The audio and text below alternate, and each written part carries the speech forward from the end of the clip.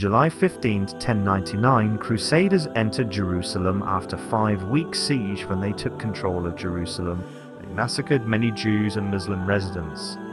They established Kingdom of Jerusalem. But they were unaware that after 38 years, a man would be born that will take Jerusalem from Christians' hand, and he will raise the flag of Islam in Jerusalem. His name was Saladin Ayyubi, also known as Saladin. Saladin was from Kurdish family, born on November 26, 1137. Saladin received education of Quran, literature and military techniques from Sheikh Abdul Qadir Gilani and aided by him and his pupils.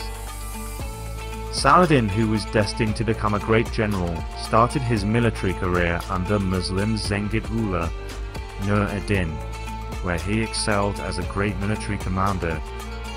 In 1163, Saladin arrived in Egypt with his uncle under the orders of Nur ad-Din.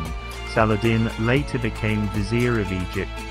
When the Fatimid Caliphate fell ill, Saladin remained only power in Egypt, and thus he started to rule over Egypt. With the death of Nur ad-Din, the Zengid dynasty started to lose their power.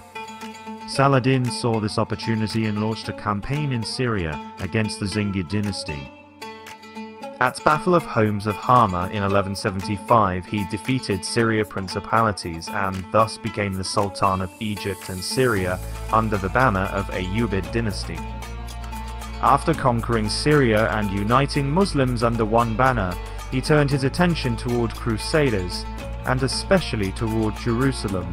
Saladin and King Baldwin IV, who was King of Kingdom of Jerusalem, had peace for a long time.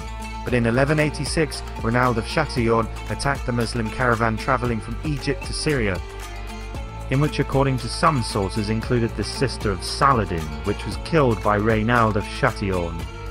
Saladin got angry and declared that he will wage a war against the Jerusalem.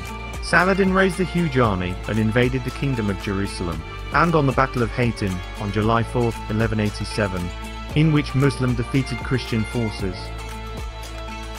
After decisive victory of Muslims in Battle of Hattin, the road to Jerusalem was open, and Saladin arrived on outskirts of Jerusalem on September 20, 1187, and besieged Jerusalem.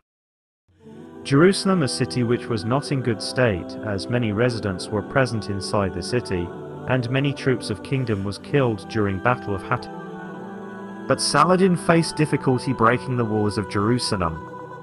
But Jerusalem was facing problems of its own, and they could not fight against the forces of Saladin. So they offered of peace, and on October 2, 1187, Jerusalem surrendered, and Saladin entered Jerusalem.